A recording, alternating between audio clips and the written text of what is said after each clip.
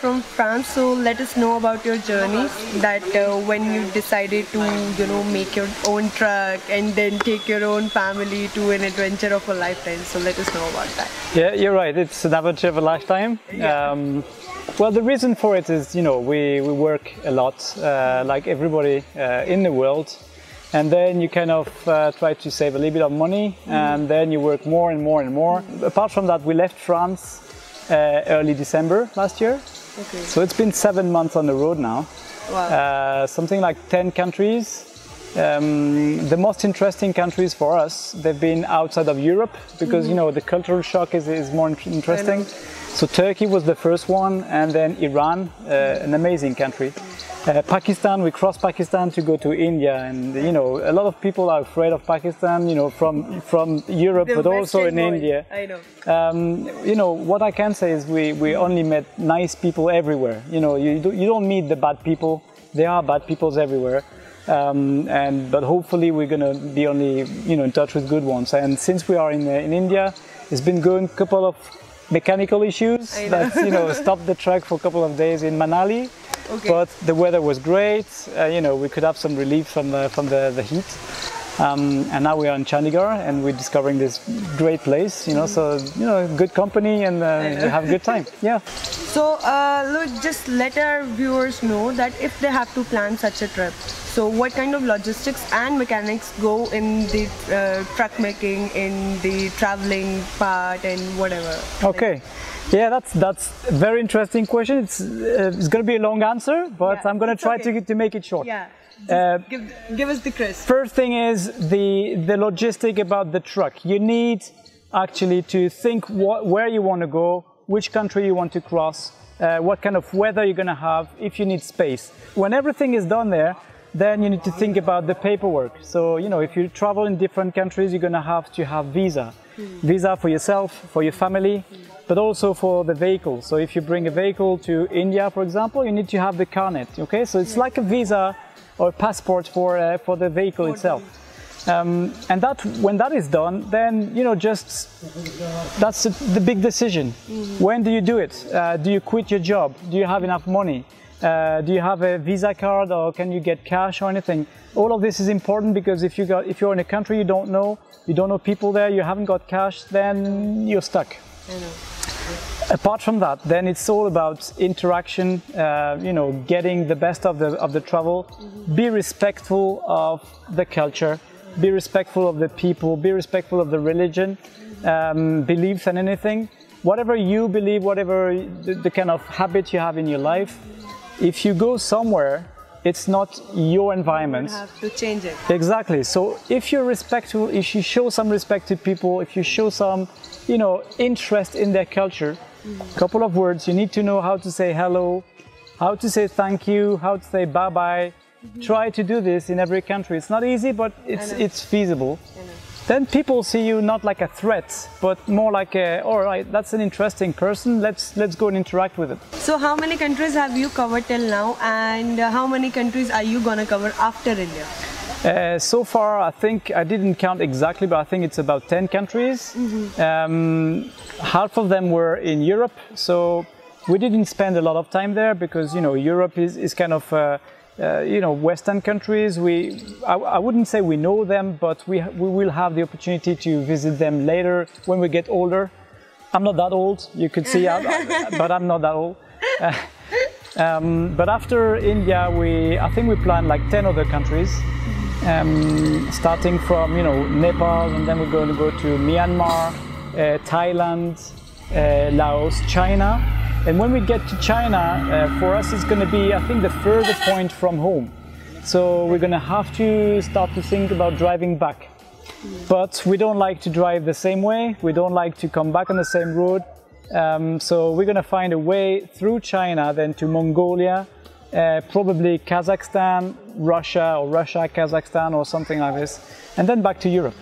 Okay. That's the plan. Okay. After this, when you go back to France, so what would be the life like? The schools for the kids, your jobs, Mariam doing jobs. So how would it be? If I know, I would answer you. All right. No, just you talk about school. So let's start with this because that's the simple answer. We teach the kids inside the truck. All right. Okay. So we liaised with the teacher. That's something, if other families want to do this, this is very important. You want this to be the best for your kids. You want them to learn things, and you don't want them to be late at school when you come back. Mm-hmm. So liaise with the school. We have books from the school. We have the notebooks. We have all the program, all the schedule. So we try to teach them like 1 or 2 hours a day. It's a routine. It's not easy. They prefer to learn from teachers than from the parents. Mm. But anyway, do it. And on the way back, they're going to pass a couple of tests with schools, and they're going to judge, whether they can go to the next level or come back to the normal level. We will see that. We hope, obviously, that they're not wasting their time and they're going to get to the next level. But more importantly, answering the question, what are we doing when we go back home? We don't know yet if we go back home, right? That's the whole point of doing a trip like this. Oh. The main option is obviously to go back home. Right. The second one is whatever happens during the trip. It may be so great in some countries, or you have opportunities because you meet people. You don't only meet tourists. You can meet like people. You can meet like entrepreneurs. You can meet like companies. And maybe you can have opportunities in some countries to stay 1 year, 2 years. So obviously the main option is to go back home in less than 1 year now. It could turn like different. So, and when you travel, you need to be open-minded, and if you have different options, consider them. That's part of it. Project yourself in the future and not always in the kind of the frame that you had before. So what memories are you taking from India? Oh, wow. A big question. I've been to India. I visited India in 2003, and my memory was a lot more, crowded, kind of unrespectful in some situations. And so far, I was kind of not shocked, but it's been different. I can see a change. I think smartphones and internet have changed a lot. Because people are more used to see, foreigners, and the interactions are more interesting. I think they are more friendly as well. So we're having a good time, very good time. So, last thing, just let our audience know what you want to say to them, some message for the youngsters. Because we are a youth-oriented channel. Excellent. Some message for the youngsters, since you are also a youngster. Yes, exactly. Thank you very much. Yeah. That's clever. I think we're not trying to prove anything by doing this. More people are doing this. But still, if some people can be inspired by us, then that would be the best compliment, the best gift that we can have.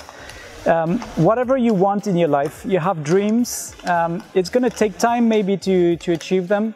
It doesn't matter. Just trust yourself. Trust that you can do it. If it takes time, if you need money, you work your ass off. You get some money. You put some money on the bank, and keep this dream in your mind, because you're going to build it year by year. And if it takes time, it doesn't matter, because at the end you're going to be so happy to actually do it. Yes, we have a big truck. You can do the same thing. You can travel around the world on a bicycle. You can walk. You can do whatever you want. But if you have a dream, just think about it. Keep it in your mind. Work to do it, and pursue your dreams, because everything's possible. Incredible India, they say. So if it's that incredible, I mean, you are incredible. You are the incredible people. We are. Again, you know, we're not trying to prove anything. Second message, very important. We are in India now. We crossed Pakistan before we came to India, and a lot of people here say, "Oh, Pakistan, you know, crazy. You know, we hate the country." There is no reason. I mean, there are many reasons: political reason, religious reason, whatever. But there is no reason to hate people wherever they are in the world. We met extremely good people in Pakistan. We met extremely good people in Iran. We met extremely good people in India. I'm not talking about politics. I don't want to have any issues, and I'm not talking even religion. But you know, you have good people everywhere. So open your mind. You know, don't get too focused on some issues. If you want to travel, you will have to meet other people. You will have to talk to people who are not, you know, they disagree with you on some issues. This is not the big deal. We are all human, you know, we all want love at some point, or, you know, kind of achievements. We want some safety and security. If you're open-minded, you're going to have this. We never had any issue during our trip with people aggressive or security issue, and I think that's part of the reason, because, you know, we just open our mind and we want, you know, to interact with people. So respect them, respect their beliefs, respect their religion, respect their culture, and everything's going to be fine. Tomorrow will be 1 month in India. I don't know how many kilometers we've done. So India, yes. Before the trip, we said, "Oh, where should we go? We want to go to Southeast Asia. We go to India." Loic said, "Well, you know, 13 years ago, I went there. 15 years ago, yeah, I went there. I don't have a good memory." We said, "Let's say yes, but it would be good to come, and it will be a completely different trip, I guess, with the family. When you travel, it's different with the vehicle." We said, "Okay, let's see. Is it going to be right season? No, it's going to be monsoon, hot. Well, that's the way it is. So let's go." And so far, we've been it's been a good surprise, actually, for me, also for Loic, I guess, very different from 15 years ago. When I came, what struck me was the colors, you know, very colorful. People tell you that when you come to India, you've got like a shock, and it was there, but so nice, you know, you feel a lot of energy from this country, from the people. We met very nice people in Amritsar. Then we went up to the north, perhaps Manali. Unfortunately, we had some mechanical problems. So at the beginning, we were saying, "Oh, maybe we don't have a good karma for India because many damages." But that's the way it is when you travel. You expect to have some mechanical issues at some point. So we just took it easy as much as possible, trying to find always the balance. Loic, you know, share tasks, me, the kids, and Loic, and still trying to enjoy. We met also very nice people there, and now down in Chandigarh, we came here just for repair. It was just, we say, "Oh, we're just gonna try to make good repair on the truck and go." And we meet you, you know, we didn't expect to spend so much time and have such a nice time here in Chandigarh. So I hope the rest of the trip in India will be like this. You know, making good experience for the kids also. Eating good foods, and you know, so even if it's hot, even if it's raining, we try to enjoy ourselves, and definitely we're really happy to be there. And yes, 1 more month, and yes, very good. Hello, my name is Adrian. I love India. It's my first time in India. I have a journal of the tour around the world. I'm gonna show you my carnet.